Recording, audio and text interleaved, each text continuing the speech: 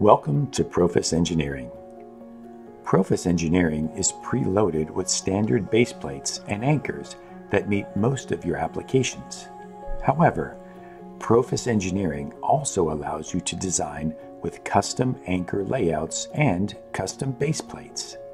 Click on the Custom Layout icon or the Change to 2D button, and you can adjust your anchor layouts and base plate options in the 2D view. You can adjust the profile location, rotate your base plate, and add or adjust anchors in this view.